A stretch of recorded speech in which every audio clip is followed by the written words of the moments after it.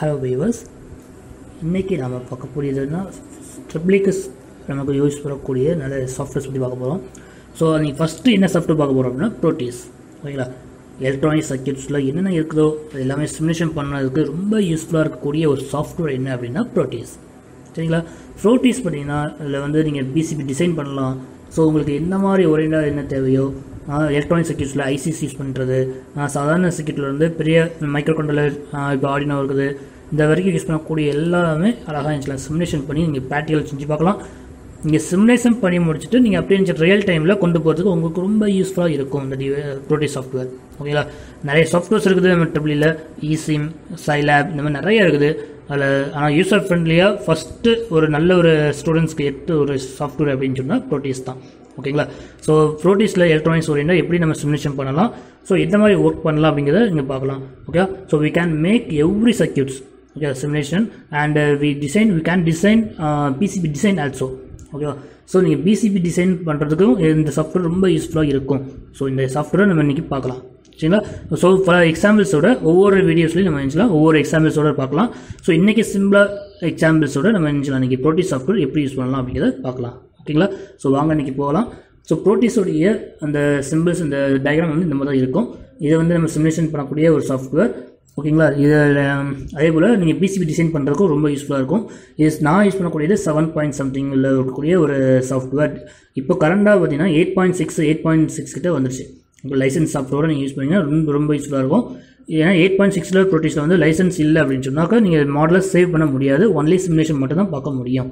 So லைசன்ஸோடு நீங்கள் வச்சிங்க அந்த சாஃப்ட்வேர் டவுன்லோட் பண்ணி யூஸ் பண்ணிக்கோங்க. ஓகேங்களா, ஸோ இன்றைக்கி அதை நம்ம பார்க்கலாம்.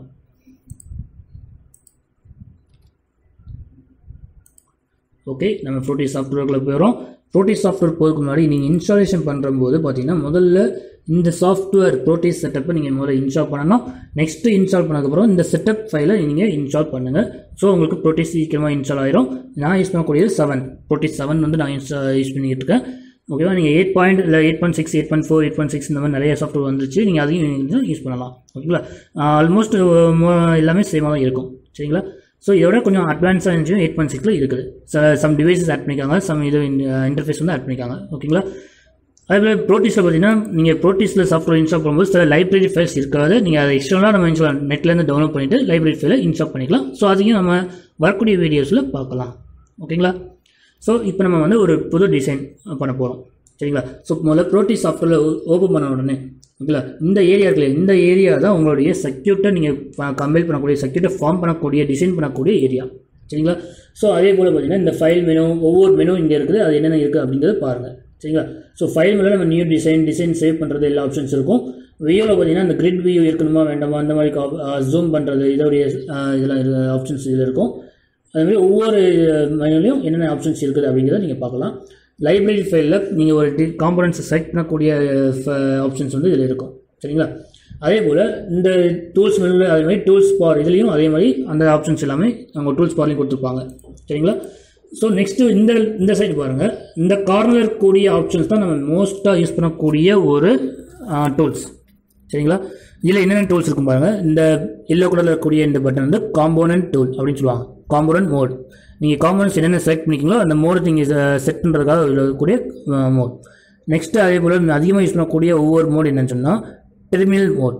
இந்த டெர்மினல் மோட்ஸில் வந்து நீங்கள் கிரவுண்ட் சப்ளை, பவர் கொடுக்குறது, இன்புட் கொடுக்குறது, இந்த மாதிரி இருக்கக்கூடிய காமனாக கொடுக்கக்கூடிய எல்லாமே இந்த இதில் இருக்கும், டெர்மினல் மோட். ஓகேங்களா, நெக்ஸ்ட்டு அதிகமாக யூஸ் பண்ணக்கூடிய என்னன்னா ஜென்ரேட்டர் மோட். ஜென்ரேஷன் மோடில் பார்த்தீங்கன்னா DC supply, sine wave, pulse கொடுக்கணும், இந்த மாதிரி இருக்கக்கூடிய எல்லாமே இந்த ஜென்ரேஷன் மோடில் இருக்கும்.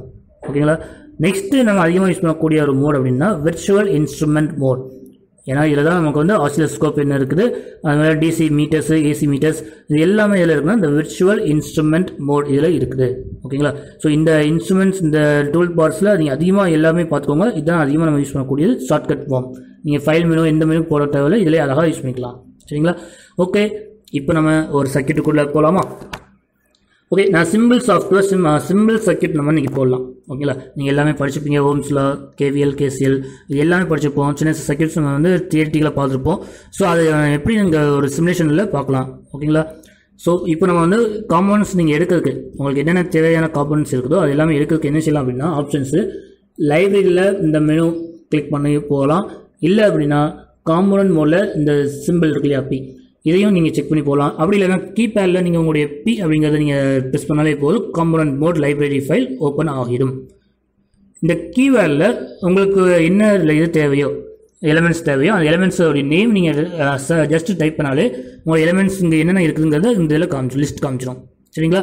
அதே போல் இங்கேயும் பார்த்தீங்கன்னா அது என்ன கேட்டகரியில் உங்களுக்கு தேவையோ டேட்டா சில லைப்ரரிஸ் வந்துடும். சில இதில் உங்களுக்கு ஏதாவது கேட்டகரிஸ் வேணும் அப்படின்னா இதில் நீங்கள் செக் பண்ணிக்கலாம். கெப்பாசிட்டன்ஸ் வேணுமா, இல்லை அன்லாக் ஐசிஸ் வேணுமா, இல்லை டயோடு ஏதாவது வேணுமா, இல்லை என்னென்ன ஐசிஸ் வேணும், டிரான்சிஸ்டர்ஸ், டிரான்ஸ்டியூசர்ஸ், இது எல்லாமே எல்லாத்தையும் இந்த லைப்ரரியில் இருக்கும். அது கீழே சப் டிவிஷனில் சப் கேட்டகரி கொடுத்துப்பாங்க. ஸோ அதில் வந்து உங்களுடைய தேவையானது நீங்கள் எடுத்துக்கலாம். சரிங்களா? ஸோ இப்போ நான் வந்து வச்சுன்னா முதல்ல ரெசிஸ்டன்ஸ் இருக்கிற RES, ஓகே, RES நீங்கள் டைப் பண்ணிக்கோங்க. அந்த RESல வந்து உங்களுடைய என்ன எலிமெண்ட்ஸ் தேவை அதை டபுள் கிளிக் பண்ணிங்கன்னா, டபுள் கிளிக் பண்ணிங்க அப்படின்னா உங்களுக்கு இந்த மெனுவில் வந்துடும். ஓகேங்களா? நான் ஃபைல் நியூ டிசைன் போகிறேன்.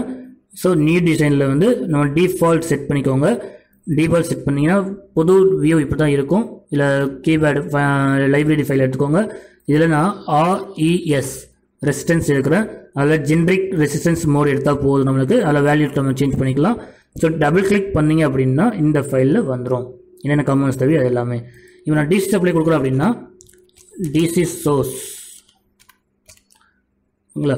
டிசி சோர்ஸ் எடுத்து கிளிக் பண்ணி அப்படின்னாலே ஓல்டேஜ் சோர்ஸ், கரண்ட் சோர்ஸ் என்ன தேவையோ, பேட்டரி, இந்த மாதிரி எல்லாமே வந்துடும். ஸோ நான் ஒரு ஓல்டேஜ் சோர்ஸ் எடுத்துக்குதேன். சரிங்களா? அதே போல் உங்களுக்கு வந்து சம் எல்இடிஸ் எடுக்கிறோம் அப்படின்னா LED கிளிக் பண்ணுங்கள். இதில் நிறைய டைப்ஸ் ஆஃப் எல்இடிஸ் வரும். அதில் நம்ம வந்து கலர் அனிமேஷன் இருக்கக்கூடிய எல்இடிஸ் நம்ம எடுத்துக்கலாம். ஓகேவா? க்ரீன், ரெட், எல்லோ, ப்ளூ, இது எல்லாமே நம்மகிட்ட இருக்குது. இந்த 4 டைப் ஆஃப் எல்இடிஸை நம்ம வந்து எடுத்துக்கலாம். ஓகேவா? உங்களுக்கு எது தேவையோ அதை நீங்கள் டபுள் கிளிக் பண்ணிங்கன்னா இந்த பக்கம் வந்துடும். சரிங்களா? அதேபோல் இப்போ நான் ஒரு சுவிட்ச் யூஸ் பண்ணி உங்களுக்கு வந்து ஆப்ரேட் பண்ணி காமிக்கிறேன். ஸோ சுவிட்ச் யூஸ் பண்ணுறதுக்கு ஒன்றும் இல்லை, நீங்கள் சுவிட்ச் அடித்தாலும் போதும், இல்லை SPST அந்த மாதிரி நீங்கள் எந்த சுவிட்சஸ் வேணுமோ நீங்கள் அதை கிளிக் பண்ணிக்கோங்க. இந்த கடைசியாக இருக்கக்கூடிய இதை நான் டபுள் கிளிக் பண்ணிக்கோங்க, இங்கே சுவிட்சஸ் வந்துக்கலாம். ஓகேங்களா? இப்போ நீங்கள் வேரியபிள் டிஸ்டன்ஸ் எடுக்கணும் அப்படின்னா, வேரியபிள் டிஸ்டன்ஸ் வேணும் அப்படின்னா POTன்னு அடிங்க. ஓகேங்களா? டைப் பண்ணுங்கள். So type POT and get the variable distance இந்த இருக்கு இல்லையா, POTHG.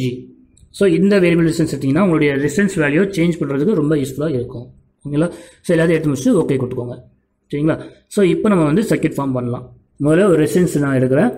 ஓகே, இங்கே கிளிக் பண்ணிவிட்டு உங்களுடைய டிசைனுடைய இதில் ஒரு சிங்கிள் கிளிக் பண்ணிங்க அப்படின்னா இந்த ரோஸ் கலரில் ஃபார்ம் வரும், அந்த காம்பனன்ட் ஃபார்ம். இந்த காம்பனன்ட் உங்களுக்கு எங்கே தேவையோ அங்கே ப்ளேஸ் பண்ணும்போது அங்கே ஒரு சிங்கிள் கிளிக் பண்ணிங்க அப்படின்னா ப்ளேஸ் ஆகிடும். ஓகேங்களா? இதை நீங்கள் சாதாரண கர்சர் உங்களுடைய ஜூம் பண்ணிக்கிறதுக்கு உங்களுடைய மவுஸ்லேயே நீங்கள் நினச்சலாம், ஸ்க்ரோலிங் பண்ணாலே ஜூம் ஆகும். ஓகேங்களா? நெக்ஸ்ட்டு பார்த்தீங்கன்னா ஒரு சுவிட்ச் எடுத்துக்குதேன், சுவிட்ச் போட்டுக்குதேன். ஓகேங்களா? நெக்ஸ்ட்டு வந்து ஒரு வோல்டேஜ் சோர்ஸ்.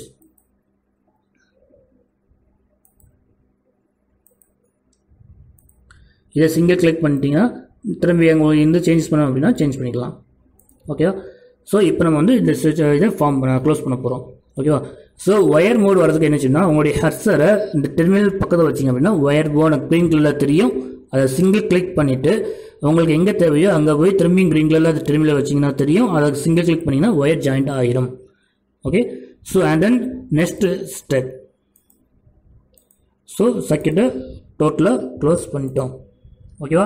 இப்போ உங்களுக்கு வேல்யூ கொடுக்கணும் அப்படின்னா நீங்கள் என்ன செய்யலாம், இதை டபுள் கிளிக் பண்ணிங்க அப்படின்னா உங்களோட டிவைஸோடைய நேம் அண்ட் வோல்டேஜ் எவ்வளோ அப்படிங்கிறது அழகாக தெரியும்.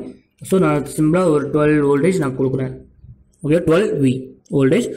நீங்கள் நேம் காம்பனன்ட்ஸ்க்கு நேம் கொடுத்தீங்க அப்படின்னாலும் உங்களுக்கு யூஸ்ஃபுல்லாக இருக்கும். So V1. ஓகே, நெக்ஸ்ட் அதே போல் ரெசிஸ்டன்ஸ் வேல்யூ நான் கொடுக்குறேன் அப்படின்னா ரெசிஸ்டன்ஸ் கிளிக் பண்ணுறோம், டபுள் கிளிக். அதில் R1 and value is 1K, 1 kilo ohms for 1K. Okay, so then நம்ம என்ன செய்ய போகிறோம்னா இதில் போகக்கூடிய கரண்ட் கண்டுபிடிக்கணும் அப்படின்னா சீரிஸ் தான் நம்ம எப்பவுமே கரண்ட் கண்டுபிடிப்போம். ஸோ விர்ச்சுவல் இன்ஸ்ட்ருமெண்ட்ஸ் மோடில் போயிட்டு டிசி அம்மீட்டர் எடுத்துக்கோங்க. ஸோ டிசி அம்மீட்டர் நாங்கள் சீரிஸாக போடுறேன். ஓகேவா? ஸோ இப்போ பாருங்கள், நீங்கள் ரன் பண்ணுறதுக்கு என்ன செய்யணும் அப்படின்னா கீழே பார்த்தீங்கன்னா ப்ளே பட்டன் இருக்கும். ஸோ ப்ளே பட்டன் அமுக்குனீங்க, ப்ரெஸ் பண்ணிங்க, ப்ளே பட்டன் ப்ரெஸ் பண்ணிங்க அப்படின்னா உங்களுக்கு சிமுலேஷன் ரன் ஆக ஆரம்பிச்சிடும். இப்போ எனி எரர்ஸ் இருந்துச்சு அப்படின்னா உங்களுடைய சர்க்யூட்டில் ஏதாவது எரர்ஸ் இருந்துச்சு அப்படின்னா இந்த இதில் தெரியும். ஓகேவா? மெசேஜ் வந்து காமிக்கும், எரர் எத்தனை மெசேஜ் என்ன இருக்குது காமிச்சோம். ஓகேங்களா? ஸோ இப்போ நமக்கு எரர்ஸ் எதுவுமே இல்லை, க்ரீனில் தான் இருக்குது. ஸோ இப்போ நான் ஸ்விட்ச் க்ளோஸ் பண்ணுறேன் அப்படின்னா உங்களுக்கு 1K போகக்கூடிய கரண்ட் பாஸ் ஆகிட்டு இருக்கு. இங்கே ஆம்ஸ் பார்த்தீங்கன்னா 0.01 காமிக்கும். ஏன்னு சொன்னால் 1K நம்ம யூஸ் பண்ணியிருக்கோம். ஸோ மில்லி ஆம்ஸில் நமக்கு காமிக்கும். ஓகேங்களா? ஸோ ஷோ ஆகக்கூடியது அது நம்ம வந்து மீட்டர்ஸுடைய ரேஞ்சை நம்ம சேஞ்ச் பண்ணணும். ஸோ ரேஞ்ச் சேஞ்ச் பண்ணுறதுக்கு மீட்டர்ஸை டபுள் கிளிக் பண்ணுங்கள். ஸோ இதில் மில்லி ஆம்ப்ஸ் செட் பண்ணிக்கோங்க. இப்போ நீங்கள் திரும்பி ரன் பண்ணுங்கள். இப்போ நீங்கள் ஸ்விட்சை க்ளோஸ் பண்ணுங்கள். ஸோ 12 மில்லி ஆம்ப்ஸ் வந்து 1K வழியாக ரெசிஸ்டன்ஸு போகுது. நம்ம கொடுக்கக்கூடிய 12 voltage. Okay, V = I × R. ரைட்டா? அப்போது I = V/R. ஓகேவா? So I is equal to V 12 voltage divided by 1K. ஓகேவா? So 12 milli amps.